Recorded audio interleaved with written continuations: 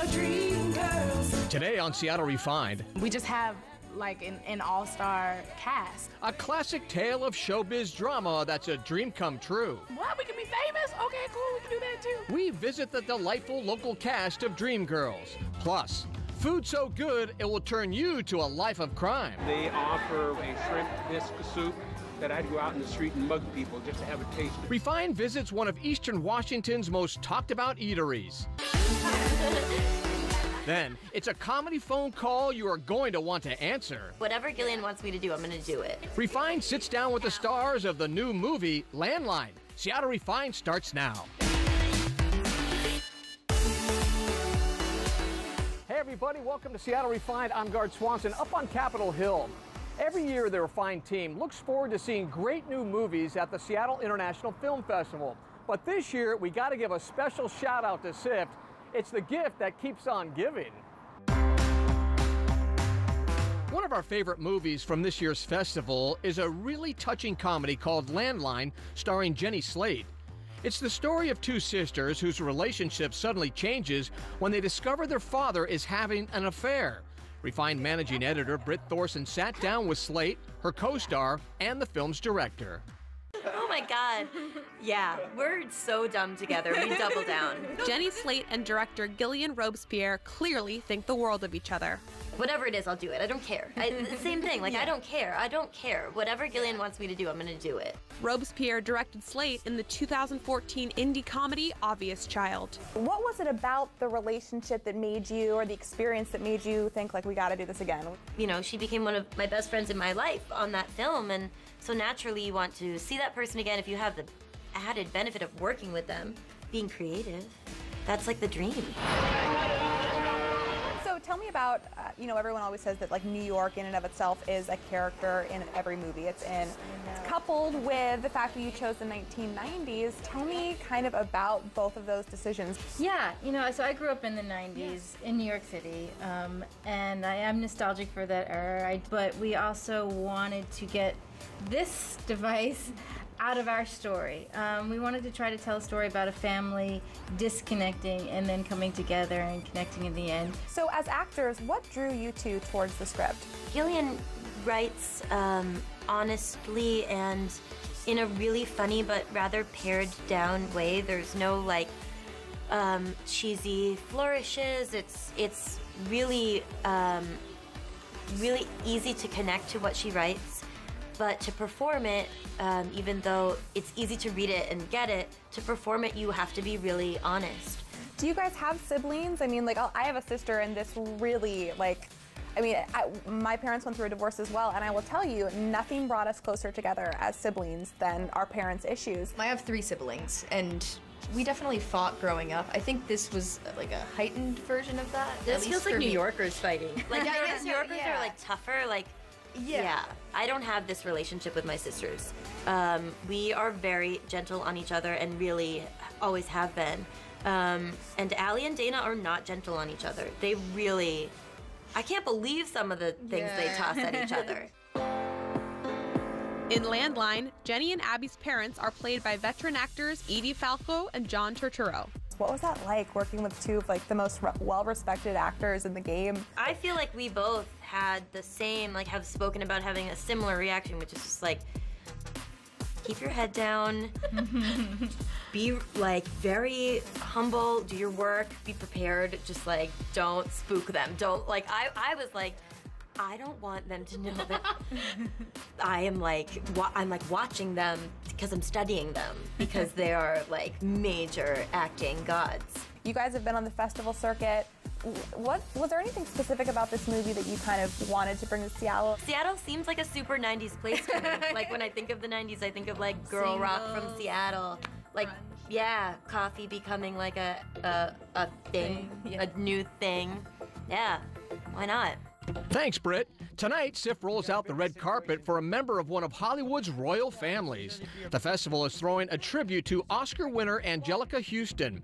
SIFT will present Huston with an award for outstanding achievement in acting and screen her new film, Trouble. Last time we checked, tickets were still available. You're going home. In about 2 hours, the Seattle Center is going to be swarming with 30-somethings ready to turn back time with some of the hottest groups of the late 80s. First time was a great time, second time was a blast. Tears will be shed, lighters will be lit, and swooning will commence tonight at 7:30 when New Kids on the Block, Paula Abdul, and Boyz II Men take the stage at Key Arena. Half of our refined staff will be there. For more info, check out our website. One of the biggest musicals ever to grace Broadway and the silver screen is now making dreams come true right here in the Northwest. We are dream girls, boys will make it happy. The Tony and Oscar-winning musical Dreamgirls is playing right now at the Village Theater in Issaquah. If you don't know the story, you definitely know this number. And I am telling you, I'm not going. After chatting with the show's talented cast, we are telling you we are going, and you should too. We are dream girls, boys will make it happy. Yeah, yeah. Dreamgirls is a powerhouse musical inspired by Motown, celebrating R&B in the 1960s with obvious parallels to Diana Ross and the Supremes. My father actually opened for the Temptations in the Motown Revue, which is, it was a traveling show, with Detroit being, that's where Motown started. It was a huge deal. So Diana Ross and the Supremes, every Motown act that was signed to the label at the time would do it. In studying for this show, one of the things I did do was call home and say, Dad, can you screenshot some pictures from back in the day? And we would talk about the Temptations and I got firsthand stories about Motown.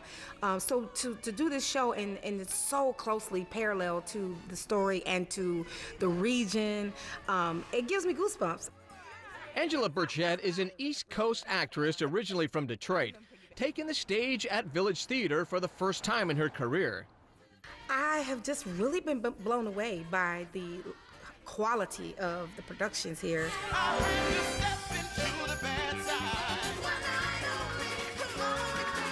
Angela shares the stage with 3 other fabulous performers who all have big shoes to fill, with women like Beyonce and Jennifer Hudson starring in the very same roles. It can be intimidating, but at the same time, it's exciting and so, like, it's such good material to sink your teeth into, and to be able to play with these women on stage and the rest of our cast. We just have like an all-star cast where we're making the story real for us now. In a show packed with such intense and dramatic numbers, we wondered how the stars keep their energy sky high every night. The start of the show starts off with just 4 cowbells. And as soon as I hear that boom, boom, boom, boom, I'm kind of like, oh, we're about to do Dreamgirls. And so for that energizes me throughout every performance. And I know that it can be rough because I want to come out and do this huge big show every time, and then I'm like, whoa, boys, we have to make that last. But it's so hard because we're surrounded by such talent.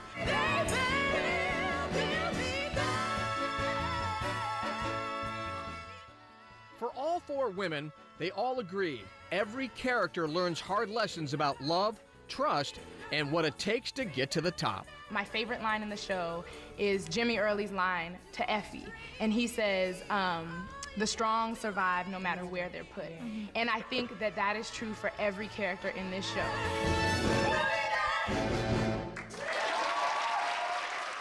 Dreamgirls runs through July 2nd at the Village Theater in Issaquah, before the show heads up north for a run at the theater's Everett location beginning July 7th.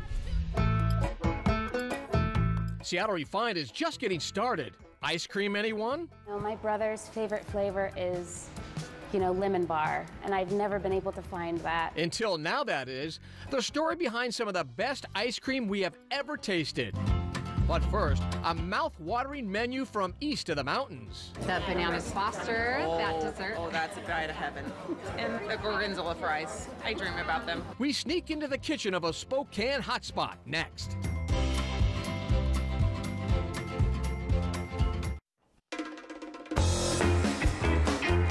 Welcome back to the show. I'm Gard Swanson. One of my favorite things about this time of year is having friends over on the porch and just kicking back with a summer cocktail. If you really want to impress your guests with some amazing but easy to make cocktails, check out the latest article from refined foodie extraordinaire Frank Wanko. Frank breaks down 3 summer cocktails literally anyone can make. To learn more, log on to the website and search for cocktail.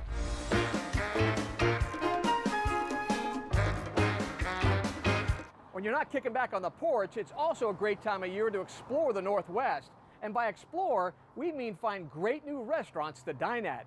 Christy Goranson from our friends at Washington Grown discovered a hot spot in Spokane that'll make your mouth water. First up today, we're off to the Downriver Grill in Spokane. This casual fine dining restaurant is tucked in the Audubon neighborhood, making it a go-to spot for both locals and visitors. When we come here, which we come a lot, we see a lot of our friends and neighbors that are in the area. Whenever I have visitors that come, when I want to show them a great place to eat in Spokane, this is always where we go. And when it comes to the food, customers brag about that too. I've never had a bad meal here. It perfectly represents the best of Washington's foods, and I really think the best of American food. Their burgers are amazing. That banana foster, that dessert. Oh, that's a guy to heaven. And the gorgonzola fries. I dream about them. I really do. I sat down with owner Julie Norris and asked her what keeps customers coming back. Well, we do our best to really make people feel welcome, but beyond that, the level of care that we have for the ingredients that we get and the food that we serve here is really what stands out among any other competition or any other restaurants in town. How would you describe the Downriver Grill? It's casual fine dining, so you can come in flip-flops in the summer if you want.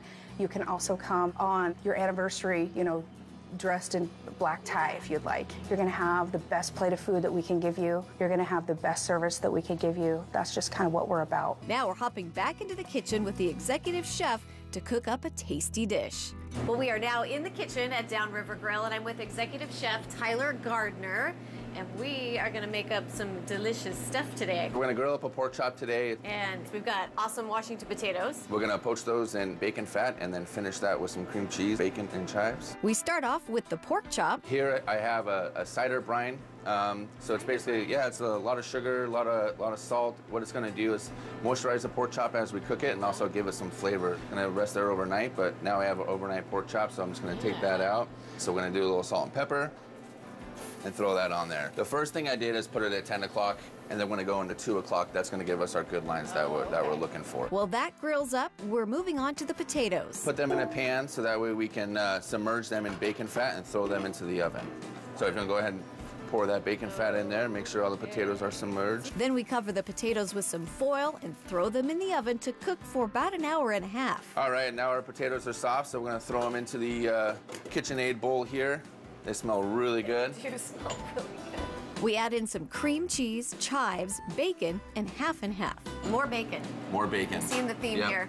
Then we mix it all together, adding a little more bacon fat at the end. And now we plate. We start with our potatoes. Washington potatoes here. Followed by our tri-colored carrots, our pork chop, and it's all topped with our brown butter sauce and some fried sage. I would say it's too pretty to eat, but not really. That's so amazing. So I gotta try all of it. I love the little bit of sweetness in there. That's good. I'm just gonna eat and grunt. It's so amazing. Look for more stories from our friends at Washington Grown every Wednesday right here on Refined. Coming up, flying high. You don't have to jump out of a plane to get the thrill of skydiving.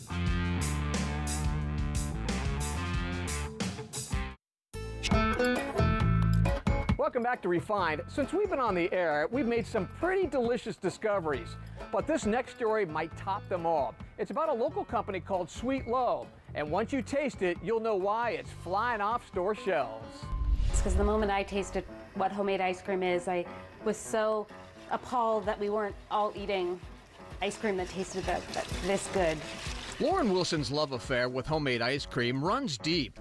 She was instantly hooked 4 years ago in Vermont. I was working at a very small farm-to-table restaurant, making desserts, and I happened to go downstairs. She had a little basement where she kept storage, and there was this really dinky ice cream maker. So I took it upstairs and I made butter pecan ice cream. And that second that I tasted what homemade ice cream is, my world, it shifted. And I left Vermont and moved back to Seattle, and within a week I'd started my business. Lauren took a leap of faith and started Sweet Lowe's Ice Cream, catering to anyone with an unusual craving.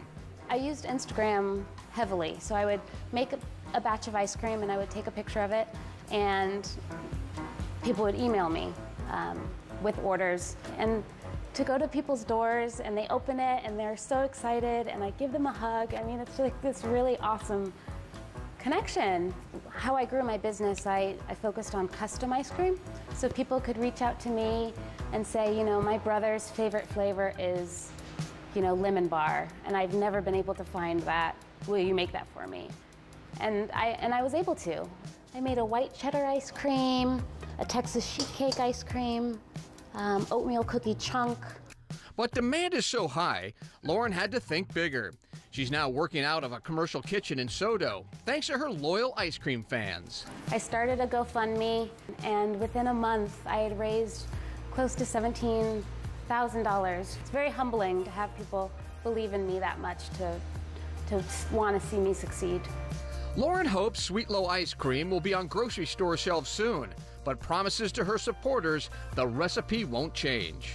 I think a lot of businesses are in it for money. They want to, you know, sell as much as they can, and obviously I want to make money too and be successful, but the taste is just, it's unlike anything you can find. A lot of ice cream that you buy in the store is going to have different types of gums in it, so my ice cream doesn't have any of that.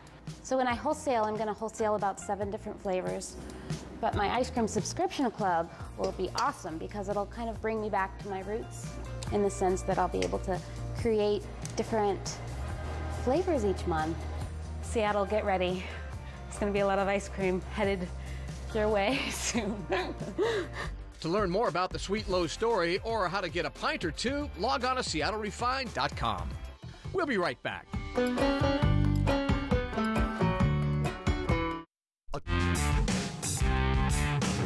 Welcome back to Refined. Have you always wanted to skydive but afraid you'll hurl if you hurl yourself out of a plane?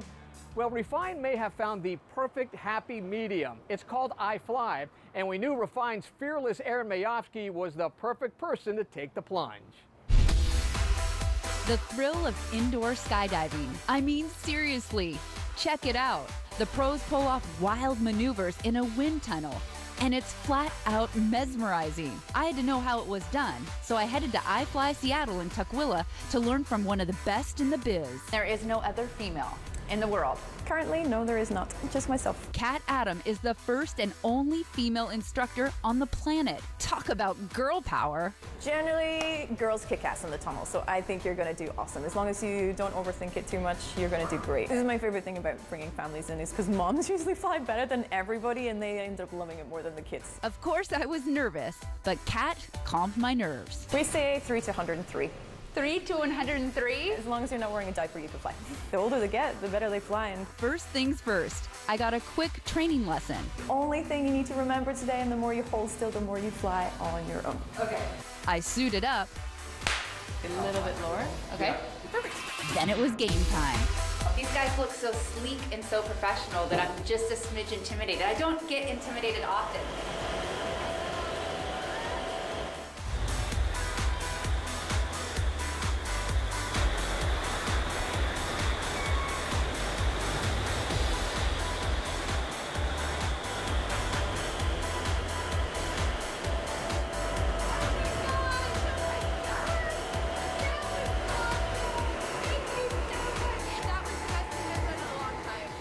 I didn't do too bad, but I wanted the instructors, including Kat, to show me how it was really done.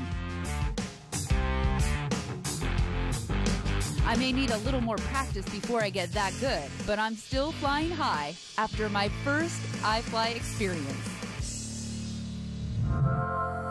For more deets on iFly, log on to our website. All right, that'll do it for today's show. I'm Garth Swanson. Have a good one, everybody. We'll see you right here next time on Seattle Refined.